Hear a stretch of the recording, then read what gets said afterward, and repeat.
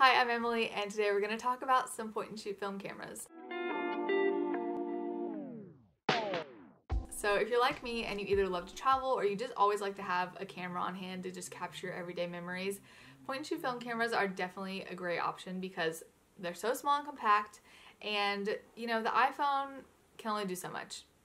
There's just something that hits a little bit different about a film photo. So I'm going to show you 3 that I've been using over the past couple months. We're going to do some comparisons of the photos. I'm going to show you all the specs and the prices and everything. And before we get started, I just want to say, I know that a lot of influencers use like the Contax T2 or T3, and those are very pricey.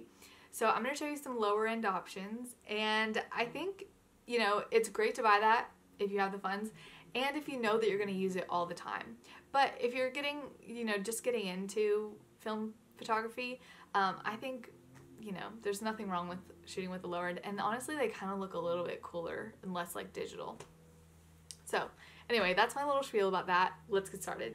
Okay, so the first camera we're going to talk about is the Polaroid 3000 AF. This is a great little beginner camera. It is about $20 and it's pretty cool. Honestly, it would be a great option if you've been getting into doing disposable cameras or you just really like the look of that.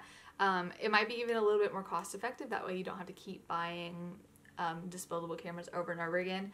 You do have to buy the film, but you could just get like something cheap like the Fujifilm Superia 400, and I think that would be a great option. So to turn it on, you just click this little button here, and this is to turn it off.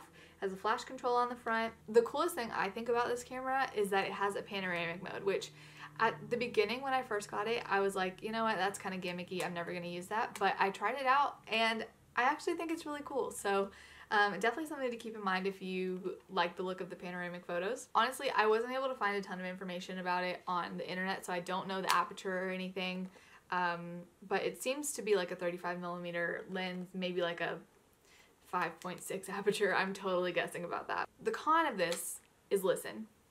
Hold on, let me get it. She's loud. She's very loud.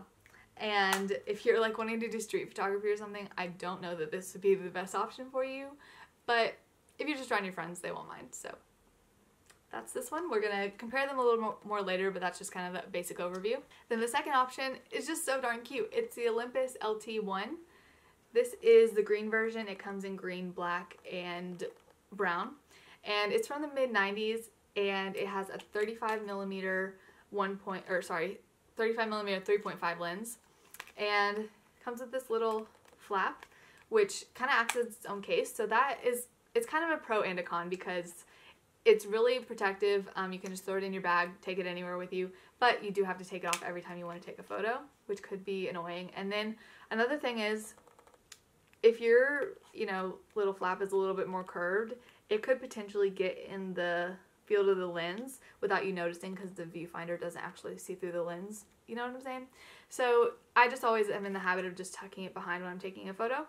The lens is really similar to the Olympus Stylus Mu1. I actually bought that camera and it came, it just didn't work, okay? The film wouldn't advance, and I tried to take it apart and just roll the clip,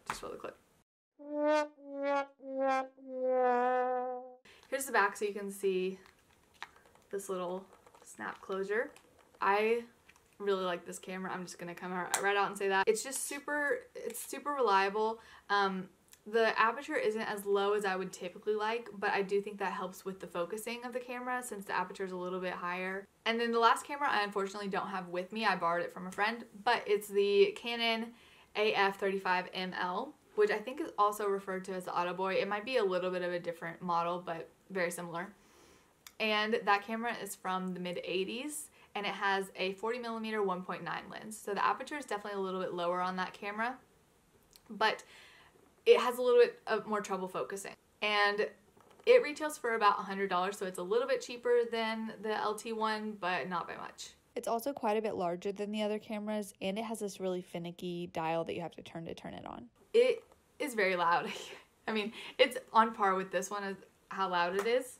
Also, it has no manual flash, also it has no automatic flash, so you have to turn on the flash every time you want to use it, and honestly, I would forget that. I just would. Okay, we're about to review the photos. I did some where I took the same photo with each camera, so we'll do a comparison of those. I also wanted to show you some of my favorites that I took with each camera, that way you can kind of see the potential that each of them have. One more thing before we get started, I developed all of these at home by myself, so they're not perfect, and I know that's not very scientific for the comparison part of this video, but I think you can tell, you know, which one is in focus or the colors are right or whatever, so okay, let's do it. So first we have this photo of some flowers, and I specifically chose this shot because there's a lot going on, so I wanted to see what the cameras would focus on. The Olympus did a really good job about getting everything in focus, and I think the colors also look really nice. Again, this is my developing mistake where half of it is a little bit lighter than the other half, but overall I think it did a really good job. And then the Polaroid surprised me. It focused really well, and the only thing I would change about it is that the fill flash went off, so the colors are a little bit more muted than I would like. The Canon, it's out of focus, so it focused on the tree behind the flowers and not on the actual flowers. The next few photos are some portraits that I took in different lighting, so shout out to my brother for posing for me. This first shot is in direct sunlight, and as you can see, the highlights in almost all of them are pretty blown out. Considering how harsh the lighting was, I do think that the Olympus and the Polaroid did a pretty good job about keeping all the detail as much as possible.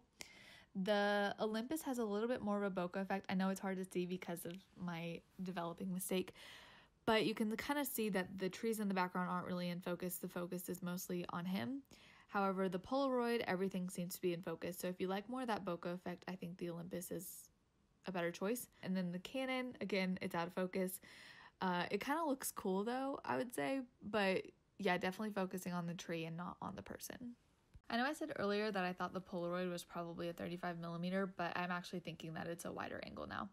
Anyway, we are in the shade now, and as far as the lighting goes, the fill flash went off on both the Olympus and the Polaroid, so I turned it on the Canon just so we would have a more even playing field. The Olympus seems to be the most in focus. You can see his face is pretty much in focus, and the tree is more out of focus. In the Polaroid, his face is a little bit out of focus, and then in the Canon, again, it's out of focus. I think they all did a pretty good job. Nothing looks too dark or too bright, so I think that is good. Of course, the Olympus looks a little bright on the left side just because it's underdeveloped, but what can you do? Okay, now we are in the shade and we're backlit, so I wanted to see how they would perform with backlighting, but it was really too bright outside to just go straight full force shooting into the sun. So I put him in front of a tree, and as you can see, none of them are really in focus. The flash did go off on the Polaroid and the Olympus, so I turned it on the Canon. There is more of a disparity in the lighting in the Polaroid, so the background is a lot darker than the foreground. It looks a little more cohesive in the Olympus one, and I actually like the lighting the most in the Canon, but again, it's out of focus. I also wanted to show you this photo from the Olympus. It is backlit and in focus, and if you're someone like me that likes to shoot backlit quite a bit, I think that's something to consider. Now we have some photos from the Polaroid 3000, and this camera is surprisingly really good. So on the left we have a photo that was taken when it was really overcast, and the lighting is not too dark. I think it looks pretty good, and it's mostly in focus. Not tack sharp, but I mean, for $20, I'll take it. And then also this photo in the middle, it could potentially have been really bad lighting because there's shade and pretty bright sun. But I think it actually turned out really well. Nothing looks too dark, nothing looks too bright, and it is in focus. Then there's this picture of my dog that I took in the middle of the day, and the lighting doesn't look too harsh. She is a little bit blown out, but she has a really light fur, so that is to be expected. And she's, for the most part, in focus. I think the grass is a little bit more in focus than her, but overall, I think it looks pretty good. As promised, here are some of the panoramic photos I took with the Polaroid 3000. The vignetting is pretty significant on this, but I actually think it looks really cool, especially the one with the palm trees. By the way, if you want to see more of my film photos, you can follow me on Instagram at EmilyEverywhere_. But here are some photos that I took with the Olympus LT-1. And again, I'm still learning how to develop my film, so this also didn't turn out perfectly. But if we can look past that, I think the overall performance of the camera is really good. In the rainbow photo, you can see all the colors in the rainbow, and nothing looks too dark. It was pretty dark outside, so I'm pretty impressed with that. And then in the middle photo, it's backlit. Everything's in focus. The one on the right was taken when it was overcast, and I thought it would come out more gloomy looking than it did, but I actually think it's still pretty vibrant and looks good. I just think this is overall a really reliable camera. Last, we have the Canon AF35ML, and my main problem with this camera is that it rarely focuses, so I was kind of surprised to see that the photo on the left turned out so sharp. Also, the colors look really great there, but the photo in the middle I took on an overcast day, and once again, it's out of focus, and the lighting is very blue. And then the photo on the right, I took inside, it's out of focus, and the lighting is still pretty blue. I wouldn't really mind that except for the fact that it's out of focus. So the final verdict is difficult because I think they each have a lot of potential and each of them could be really well suited for different people. My top one would be the LT-1 just because it fits my needs the most. It's really portable. It shoots really accurately. The Polaroid one I think would be great if you're just starting out, and then the Canon AF35ML is great if you want a low aperture and maybe you're wanting to shoot some portraits or more like planned out shoots rather than just keeping your camera with you all the time. So that's my final thoughts. If you have any cameras that you love, put them down below, share the love. I would love to hear it, and I'm sure everyone watching would like to hear it as well. And I hope you enjoyed this. I hope it was helpful. I know I was doing a lot of research when I was trying to find out which camera I wanted, so anyway, hope that you have a great rest of your day. Thank you so much for watching. I never can end a video. Okay, bye.